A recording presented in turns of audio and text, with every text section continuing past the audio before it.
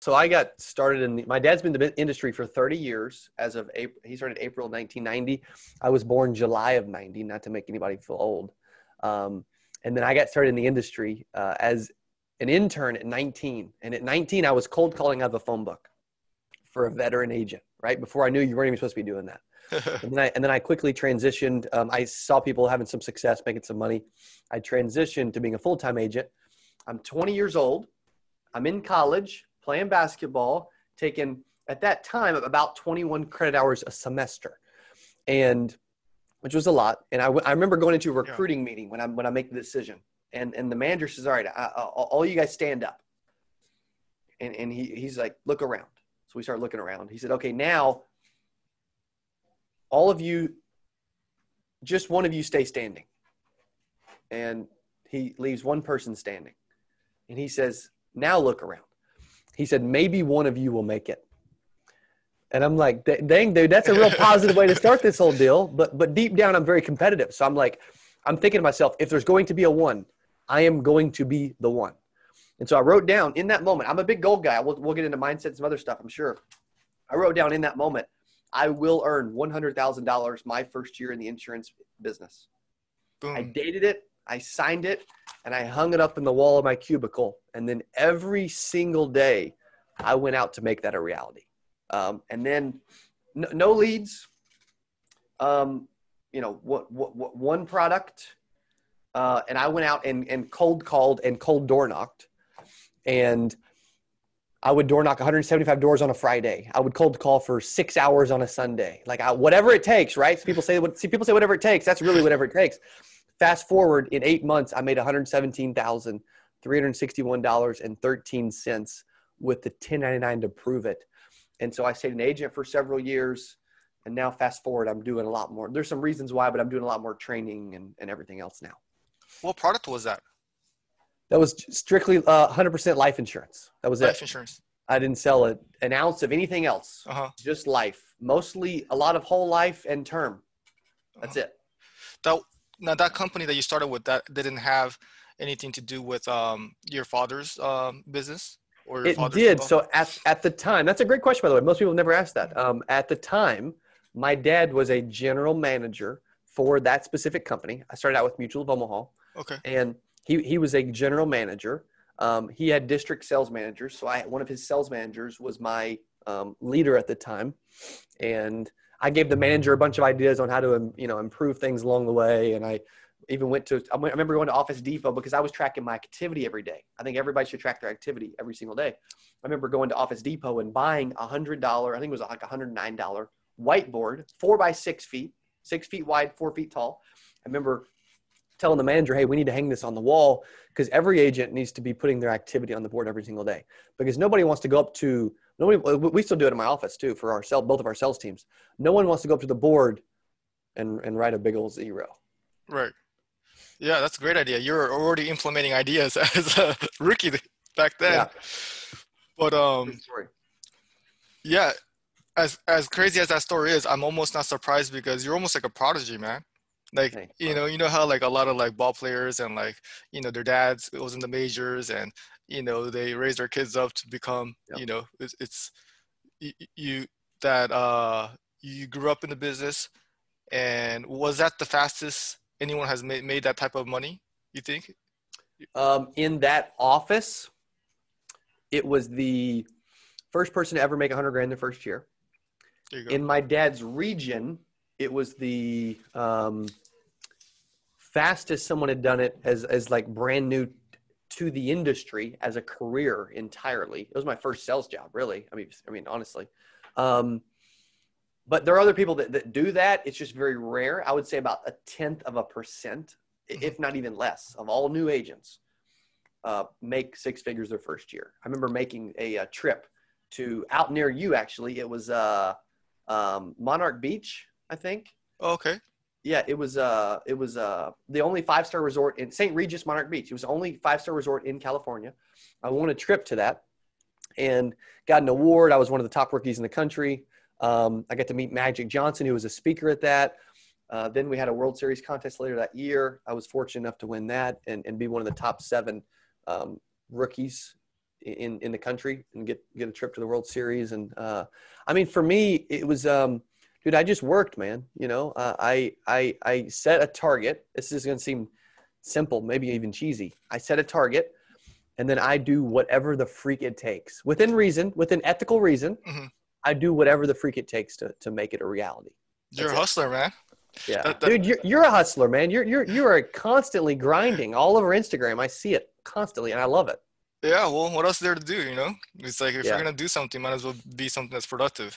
Yes. So that's how you guys started. That's off to an amazing start. And how long ago was that? That's not even that long ago if you think about it, right? Yeah, it was about a decade ago, about 10 years. Yeah. Now, 10 years now, tell me about the team you have and the operation you have right now. Yes. So what led up to that is December of 2015, I started putting up videos on YouTube, right? Hey, here's how the 7 secrets for you to, you know, be successful and make 6 figures, etc. Started putting up videos like that on YouTube every single day. And now we've got over 2,000 videos.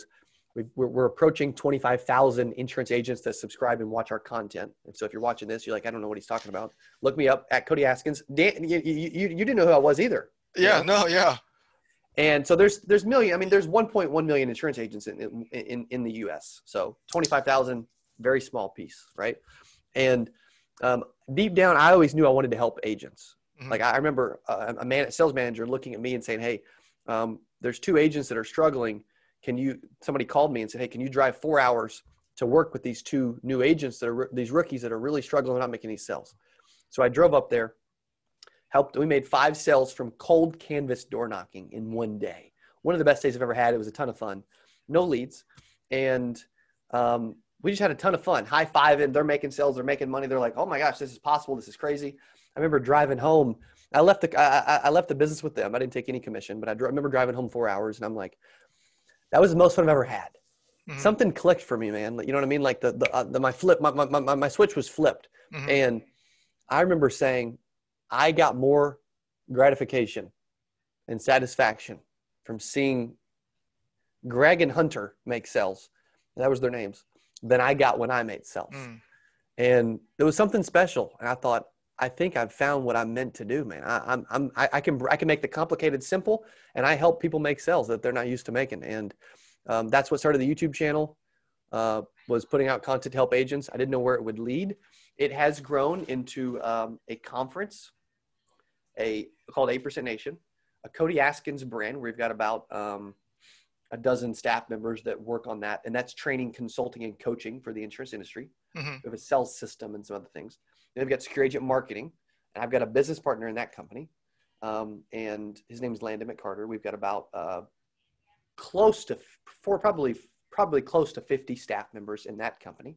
Wow. We manage about $1.5 million a month in ad spend, and we manage the marketing for companies and agents, and we're adding another 6. We've got about 4,500 square feet now. We're adding 6,100 square feet December 1st.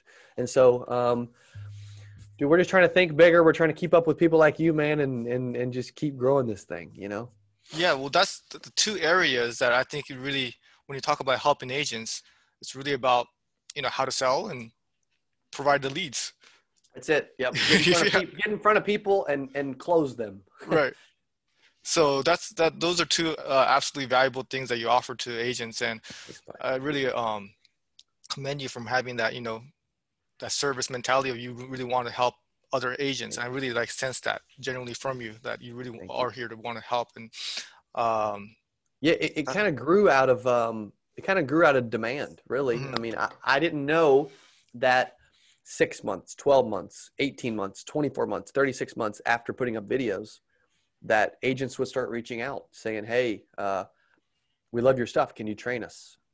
Hey, do you do marketing for agents? You know? Mm-hmm. And so it kind of grew. Do you have events? Can you train our team? Can we hire you to come to New York for a week? You know, stuff like that. And it's kind of morphed into a couple companies that are growing, trying to do very well. And it was just out of the need to help those people. Yeah. Yeah, well, that's a lot of subscribers too, and I was so honored to be on your channel. That was an amazing experience. The staff you guys have, and you guys really leverage technologies so Thank well, you. and then that's something that I feel as an industry maybe you're a little behind. Yeah. You know, so you're like a breath of fresh air, like coming out with all this energy and using, you know, all the tools we have now. What are what do you think is like the number one tool as far as technology is concerned that insurance agents should be taking advantage of, you think? Ooh, I would say two things. On the training side, they need to be plugging into a online video training platform that they can learn on and get better on every single day.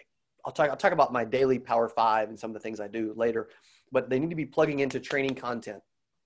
You got to get better, right? Mm-hmm. It takes a couple days to get rusty, right? And on the marketing side, I think we need to be using automation to make some of the touches for us. We've got a platform called Samson that does some of those initial touches for agents. Like I teach a 12-step follow-up process, 6 calls, 3 texts, 3 emails in 72 hours. Well, if it's all manual, that's pretty hard to keep up with. Right. Yeah, I'm a big believer in automation too. That has really greatly helped out our agency. And yeah, training is that's something that it's not like, you know, kind of nice to do thing. It should be like a necessary thing.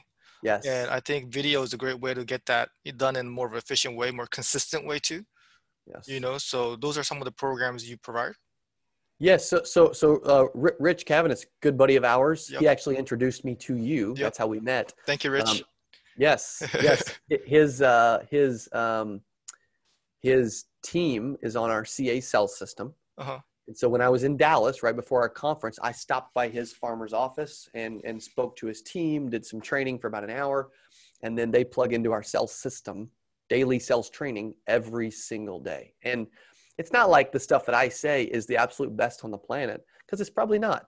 But there's consistency. It creates discipline. You think of ideas, and when you're slowly learning and role playing and applying specific things every single day, your sales are going to improve. They just will. Hey, if you enjoyed this, I got another one you're going to love. It's right there. Click on it. See you in there. If you want to make $221,520 next year in 2021, I'm going to show you the 7 steps that you need to master. The 7 things you need to grow at, the 7 things you need to absolutely get great at, and I'm going to go over them right now.